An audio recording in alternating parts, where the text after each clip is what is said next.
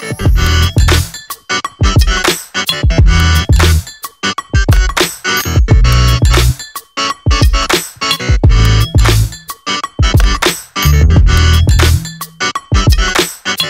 guys, and welcome back to another video of Architects 3DP. As you may already know from the title, today I'm bringing you a new 3D printer review. In this case I'm gonna review the EasyThreed DORA, a very compact consumer 3D printer, specially produced for beginners, kids, schools or education in general. I've been using it since it was sent to me by EasyThreed, the company that manufactures them a while ago. And I'm quite happy with the prints I'm getting out of it. If at the end of the video you're impressed by the quality and the price of this nice 3D printer, I will let you down in the description the link to their online store, where you can buy it right now for $230. I will link as well their website, Facebook page and email in case you wanna raise them out. First of all, I'm gonna start with the unboxing. Then we'll see the best features of this EasyThreed DORA. But before starting, be sure to click here in the subscribe button and to ring that bell to be notified when cool stuff is uploaded. If you do it, you will help me creating new content and growing the channel to reach more special viewers like you. Alright, so this is the box we received, and we're going to open it real quick to see what's inside.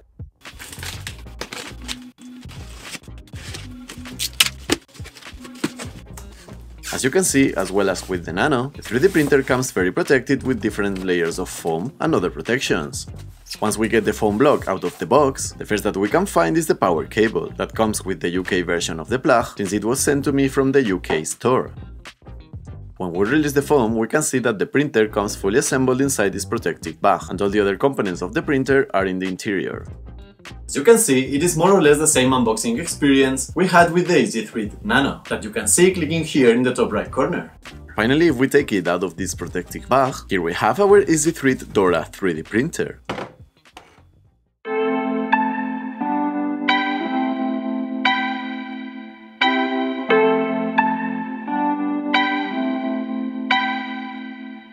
It looks really cool, isn't it? I'm gonna remove now all the components from the inside, protections, etc. to have a better look of the 3D printer itself. This printer features 3 transparent plastic windows that will protect the user from suffering any danger, as well as improving the control of the temperature to print, for example, in ABS. I'm gonna let the windows here, and I will talk about them later. Now I'm gonna take out this white box that, by the way, says E3D NANO. And finally, I'm gonna remove this set of foam protections that the manufacturer placed here to protect the extruder block during the shipping.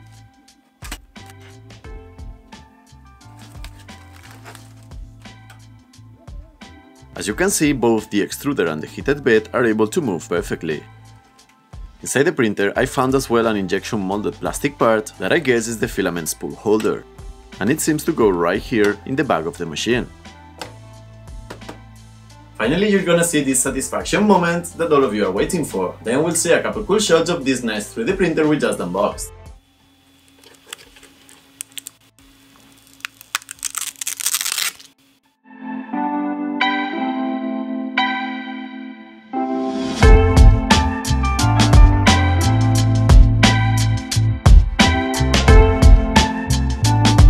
Now I'm gonna remove the printer and this box from the shot, and I'm gonna talk about the transparent plastic panels. But before, you will enjoy with this satisfying noise one more time.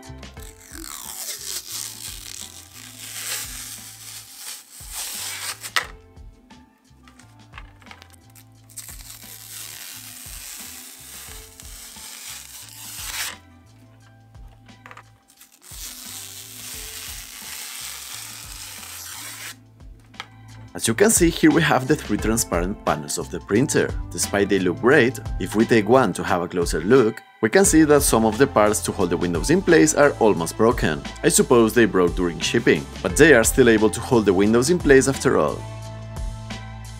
Next, I'm gonna put the windows away, and I'm gonna continue with the content of this white box. Alright, so once we open it, the first we can find is a 250 grams spool of white PLA filament, a very good filament if it's the same that I tested and was included with the EasyThreed NANO. Next we find a 50cm USB cable, this yellow spatula that you will essentially use never, and also the power brick where we will connect the included power cable or the one of your region. Finally, we can find a small plastic bag here that contains an Allen key to level the bed and this metallic part that I don't really know what it's meant for. Oh wait, and there is something else in the box. It looks like a cool USB SD card reader that contains an 8GB genuine SanDisk SDHC card, what is a very cool detail from EasyThreed. By the way, if you want to know more about their printers, you should definitely visit their webpage at EasyThreed.com, as well as their new online store in AliExpress. I will let you the links down in the description, and now I'm gonna let you with a couple cool shots of the EasyThreed DORA.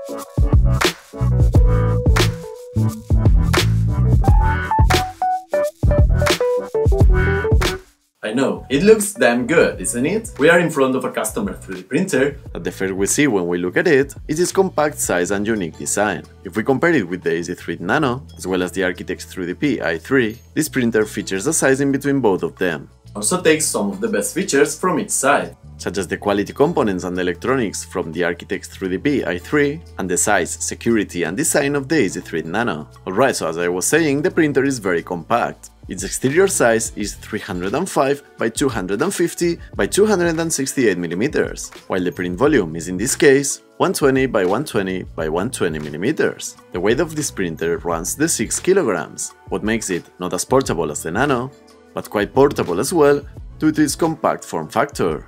This fact, together with its good-looking design, makes it suitable for any space. As we can see on the EasyThreed webpage, you can have it in your bedroom, in a school, in a toy shop, and yeah, I don't know if I will bring my 3D printer to a coffee shop, but why not? One of the uses that we have seen in the EasyThreed website is a school, and it's because this 3D printer is a really good choice for school, kids, or education in general. Since it has 3 transparent windows, it will prevent kids to get injured by the extruder or any other component. In addition, the fact that it is very easy to use makes this printer perfect for the small ones of the house.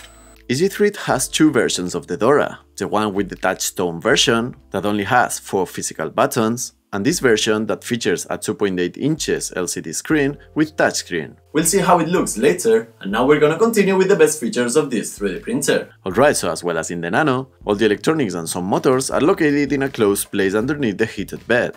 The movement is transmitted from the electronics to the nozzle through a different set of components. For the X-axis, an EMA 17 stepper motor inside of the extruder block moves it from left to right through these 2 calibrated 6mm smooth rods. The Y-axis in this case will be driven by the heated bed moving back and forth. It's controlled by an EMA 17 stepper motor, smooth rods, and a GT2 belt underneath. The Z-axis is controlled by 2 NEMA 17 stepper motors that drive these 2 T8 threaded rods. And to improve the precision, the bridge goes up and down through these 4 calibrated 5mm smooth rods.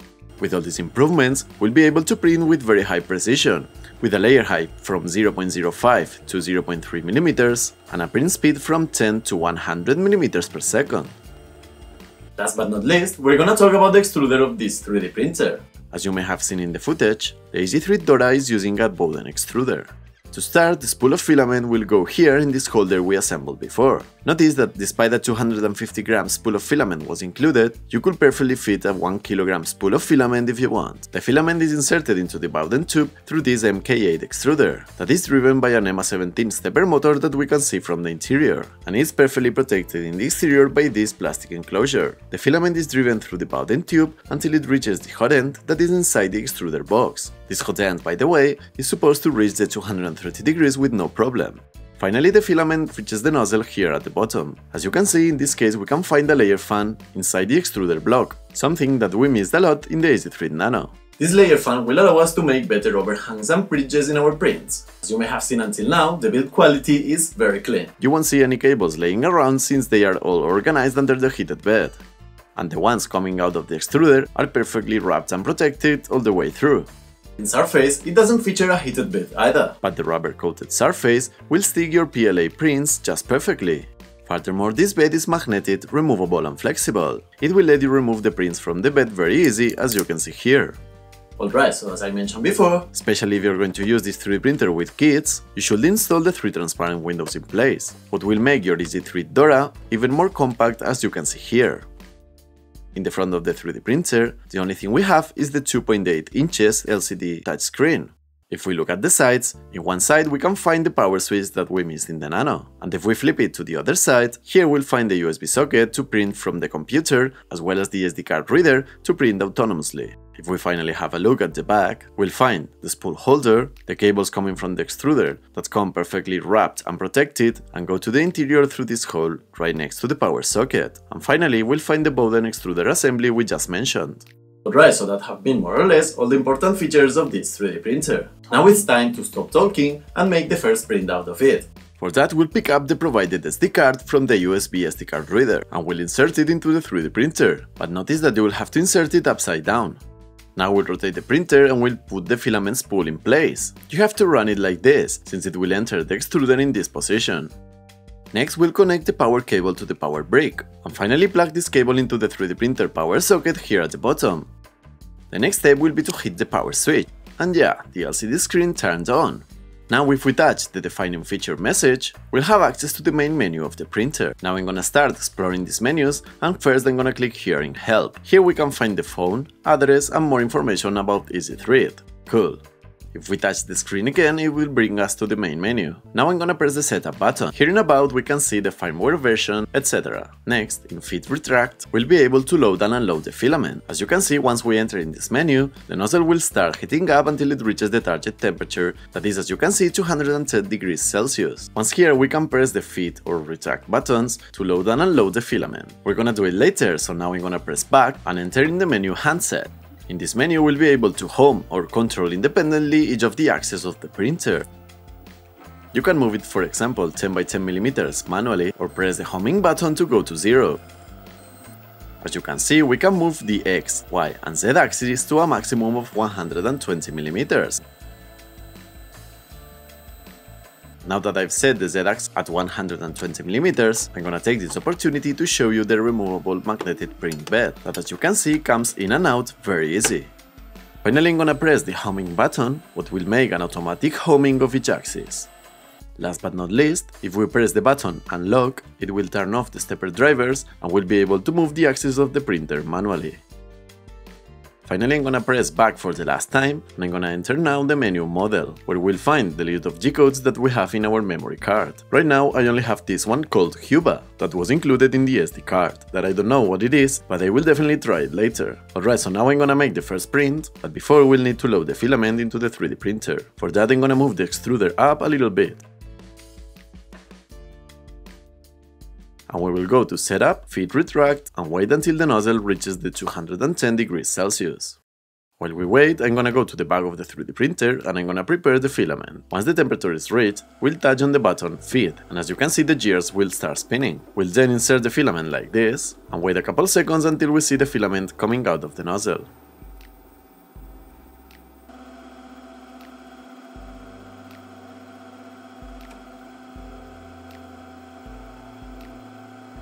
And here we have it. Look at this white spaghetti. Once the filament is loaded, we can now go to Model and touch this Cuba.G code that was preloaded in the SD card. Then a print confirmation window will appear saying that this print will be printed from the layer 0. We'll click OK and then the print will start after auto-homing every axis. I'm gonna let you now with a time-lapse of the print. Sorry for this interruption, but you have to see how silent this printer is. It is actually pretty quiet if you're not printing at a very high speed. By the way, while the object is being printed, you'll be able to see in the screen the progress of the print, the laying being printed at this moment, and the remaining time and temperatures of the printer, what is actually a useful information. Now yes, I'm gonna let you with a time-lapse of the print.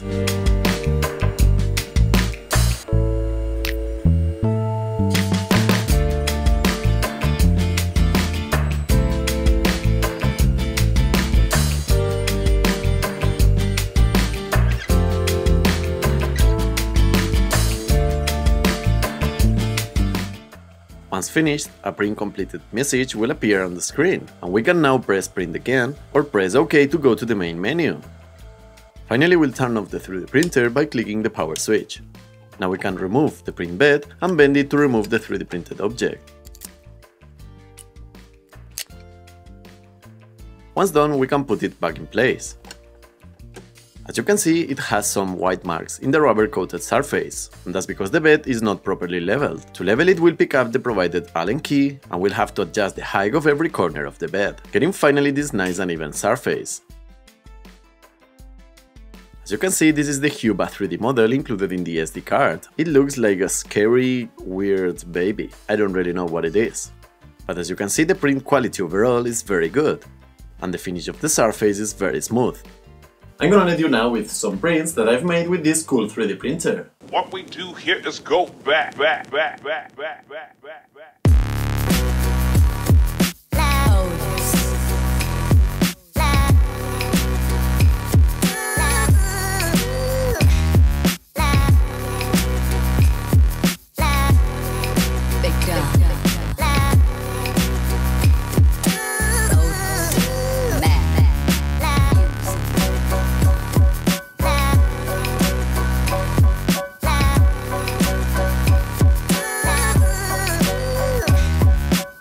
Alright, so that's pretty much it for this video, guys. Remember that you will find all the links for the EasyThreed DORA down in the description. I'm gonna make a video explaining how to configure this EasyThreed DORA 3D printer, as well as the EasyThreed NANO with Cura and their E3D slicer. So stay tuned for the next videos in the channel. If you like this kind of content or you have any suggestions, just let me know down below in the comment section.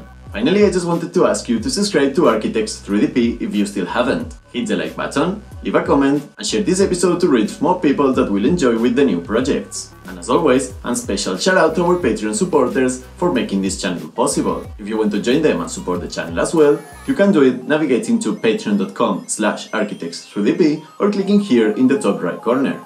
Okay guys, so as always, see you in the next video.